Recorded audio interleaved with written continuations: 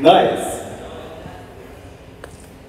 All right. So before we start talking about Nova, I would like to invite you to discuss and think about ideal mobile application in the Polkadot ecosystem. So what features it should have, how it should look like, and how it should feel.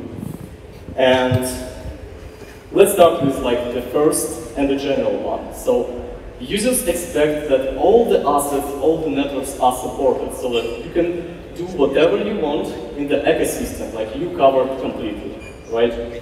The next one. The next one, of course, is the security, right? So you should have a wallet which is really secure, which is convenient, and which is reliable to be used. And ideally, it should be an open source, so everybody can check how it works and how it looks like. Third one, the app should be really fast, responsive, and it has amazing UX and UI, so it's pleasant to be used. The next one is the features. So in addition to assets management, like tokens, NFTs, you should be able to do more. You should have utility in your wallet, right? So you should be able to stake, to participate in governance, in all the activities that all these unique parachains are providing to you. Next, community. Community play a crucial role for the wallet or for anything basically, right? So you would want your community to be really friendly, supportive, and you would want your app to receive frequent updates to be really community friendly. Now, due to the last couple years, the ecosystem is pretty much evolved. We can see the great apps like a Talisman, right, which supports which supports lots of these features. And overall, the state of the ecosystem grown rapidly. And here today, I would like to announce that Nova as mobile application has all of these features. Right. Yeah, this is how our application looks like. We are really proud of it. And overall, we spent 2 years of developing native mobile applications for the Polkadot. Not only the application as a product, but also for the whole development community in terms of the SDKs and all the toolkits. So everything from the mobile perspective is covered in the ecosystem. Now let's talk about Nova. So with Nova, you have support of the all parachains, of all relay chains like Polkadot, Kusama, and also of the ecosystem networks like Aleph Zero, Polkadex, and all other networks. You can manage all the assets, so all the tokens inside of Moonriver, Karura, and all these networks which have multi-asset support inside of it. All this is accessible to you, right? The cross-chain transfers. Cross-chain transfers actually are under Google Play and App Store review, but we will release it this week. Yeah, but yeah, so this would be available. So now you will move, you would be able to move the assets from the cross-chains. Compatibility. It's very crucial to live in the harmony with the ecosystem, and from the wallet perspective, you can manage your funds app agnostic. So you can have your account basically in any application like Polkadot, Talisman, and yeah, you can use them simultaneously in the app, and you can freely import and export them. So Nova supports all the import-export types, all the cryptography types in the Polkadot ecosystem. Now let's dive into the features themselves. And let's start with the crowd loans. Crowd loans are really unique feature in the Polkadot ecosystem because you as a user are invited to participate in the shaping the ecosystem. So you're basically able to select all these networks which will join the ecosystem and participate in it. From the Nova side, you have access to all the crowdloans on Polkadot and Kusama. So as soon as they appear on the blockchain, you will see them in a Nova wallet. Now, you also see your contribution history, and that's really important stuff because contributions made for locking period of 1 or 2 years, right? And it's really important to, not forget stuff and see all the details that when you contributed, how much you contributed. So, yeah, that's available in Nova. Now, as soon as the parachain launches, it's usually a common practice that they distribute the rewards according to your contribution size. And in Nova, we tending to add the networks as soon as possible. So as soon they're added to the ecosystem and running, producing the blocks, you will see them in Nova, and eventually you will also see your rewards as soon as the parachain will distribute them. Staking. Staking is an amazing feature, and with Nova you can stake on the relay chains like Polkadot, Kusama, on the parachains like Moonbeam, Moonriver, and also on the solo chains like Aleph Zero and the Polkadot solo chain, with, of course, Bifrost and Turing coming soon. Now, why it's crucial to stake on the on-chain? Yes, of course, your keys, your tokens, right? But the issue with on-chain staking is the UX, right? Especially if we're talking about the relay chain staking. It's really not trivial to select the validators, especially for the people who just coming to the blockchain area, right? So our goal, roughly 2 years ago, was to solve this issue.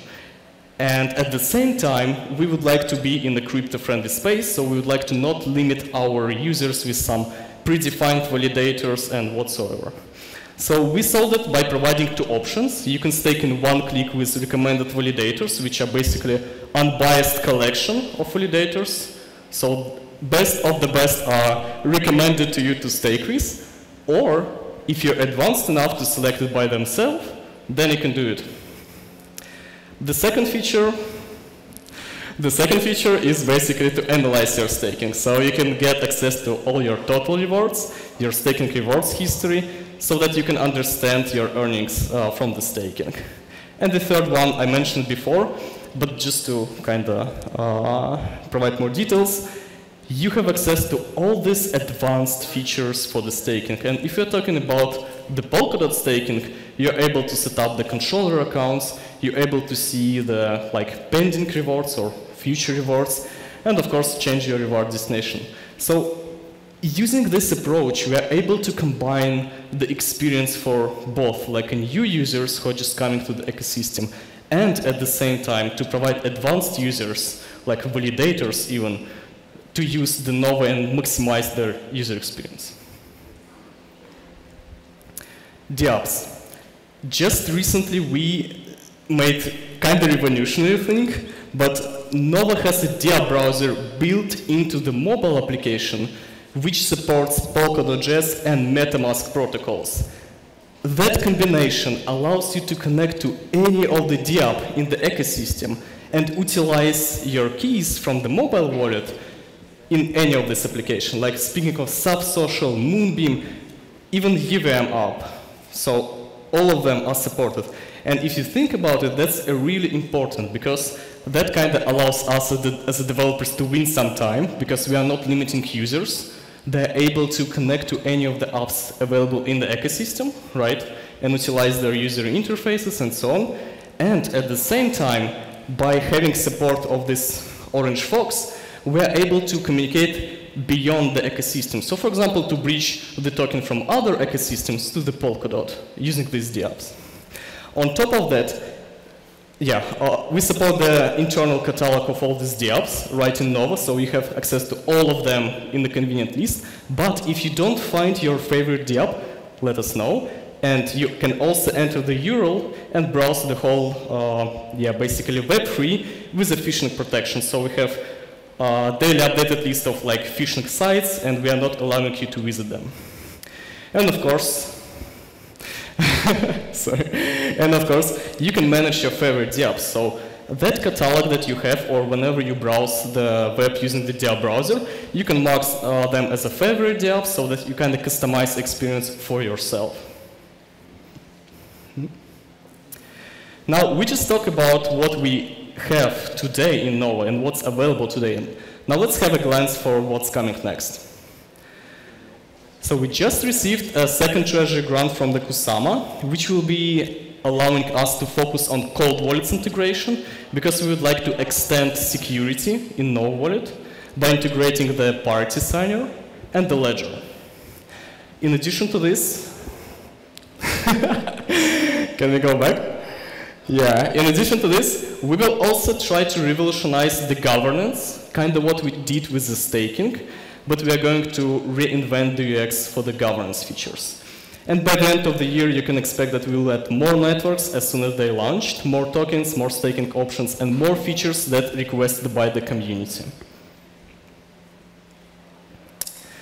Yeah, that was what's coming next, and now I would like to invite everyone from you to help us building and to join in this journey.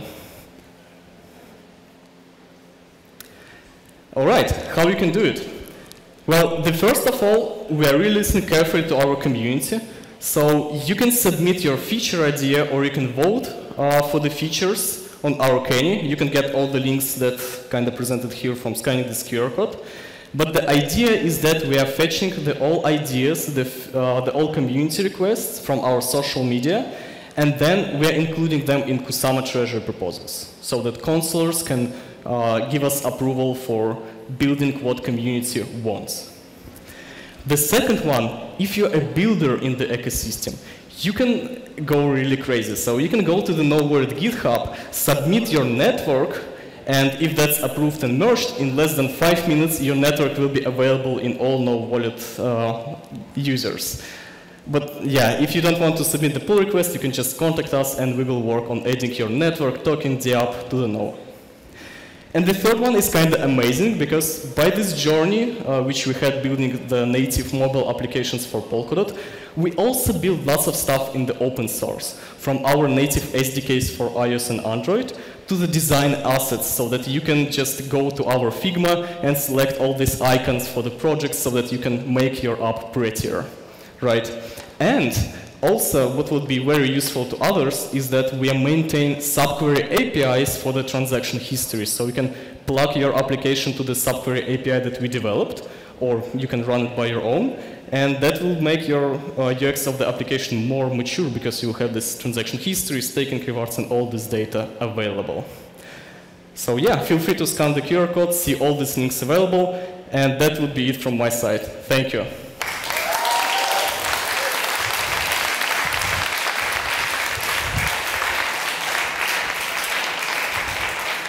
So I know you wanted to fight me about the timing, but you actually still have time for questions. Whoa. So we have a packed house. If you have a question, just raise your hand. Really?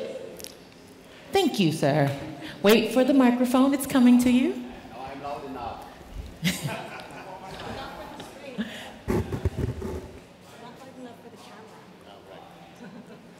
Hello? Hi. My question is Nova Wallet or is the system safe? Yes, next question. Yeah, so depends on how deeply you want me to answer this, but generally we use all the best practices for the security on mobile side. So we store everything relating to the key pairs in the dedicated security storage on the operation system on the mobile. So iOS and Android have like specific secret storages for it, right? Before storing them, we also encrypt them, right, for additional security. So we are using that. In terms of the encryption libraries, it's a very common approach to use what people already developed and tested. So we use the common libraries for any encryption and all that stuff. In addition, we also wrote like multiple automation tests for the encryption part, so that just to make sure that every import-export case is covered and supported. And beyond of that, we are now working on the cold wallets integration, right? So even if that's not enough for you, let's say, right? You would be able to connect the cold wallet, like a ledger, party signer. That should maximize your security approach because, yeah, even if you did a good job, still your key pair is in hot wallet and somebody concerns about the security in this approach, right?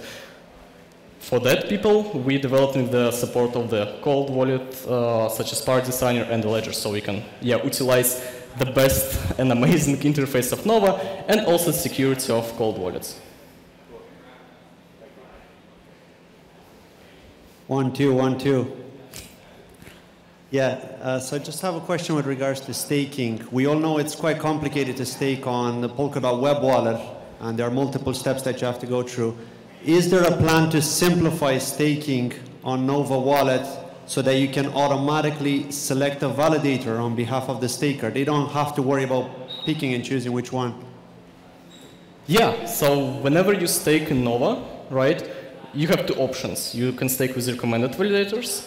Those, yeah, debatable, but those are like a best at the moment of time when you see them, right? In terms of like a profitability, reliability, and all this stuff. And the second option that you can select them manually, so you have access to all these available active and waiting validators, or better say elected, not elected validators, right? And you can choose in the convenient interface, like with filtering, sorting. So yeah, you can select validators by yourself. Cool. And we have the last question there. Will I be able to use Nova Wallet with Talisman at some point, perhaps to use Nova Wallet as almost like multi-factor authentication for my transactions? Sorry, what was the question? Can I use Nova Wallet to do multi-factor authentication for my transactions in Talisman? So I could perform a transaction in Talisman and then confirm it in Nova? Yeah, yeah. That's thank you, anonymous sir. So completely stranger. But yeah, we're considering to collaborate with multiple teams, including Talisman, on working on some amazing features in terms of like both usability and security, right? So we can imagine to have something like Nova and Talisman. You have the keys in both, right? But for the security reasons, you would like to have this two-factor authentication experience. So in order to transfer funds from your account to another, you will need to confirm it in both Nova and Talisman, right? So that would be one of the cool ideas. Perfect. Woo! Thank you so much. All right, that was a great pitch. Can't wait to use the Nova Wallet myself. All right, next on our program is Gregory Hill from Interlay, who will take us through a workshop on building off-chain software with SubXT. There he is.